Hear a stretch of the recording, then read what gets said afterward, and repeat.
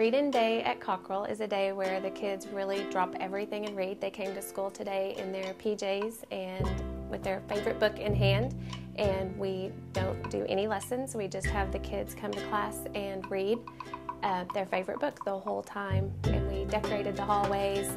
Our theme is Camp Out with a Good Book, so the kids snuggle up in a cozy spot and sit and read the whole day. Our Read-In Day originated from the National Read-In Day that takes place every spring. We incorporated that this last school year, and it was just such a huge success. So we wanted to bring it to another level. So this year we'll have a Read-In Day today and then also a follow-up in the spring. We've also combined it with Pajama Day, so we are incorporating even more of a casual, comfortable experience for our students.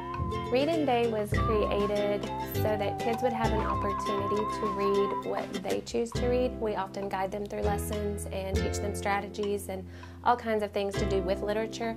Today is all about just getting a book and reading just for the love of reading.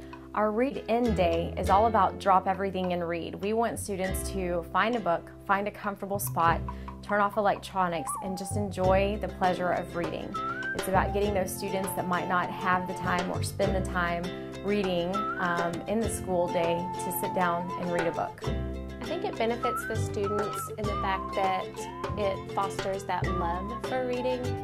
Sometimes kids see reading as a chore, that they have to write a summary or they have to do a book report or they have to take a test in the end. There's no test on what they're reading today, it's just for fun. We want students to feel comfortable reading around their peers, and we really want students just to get into a good book. The students were allowed to pick any book of their choice that they were interested in and hopefully find a love for learning if they haven't already found that once they arrive to middle school.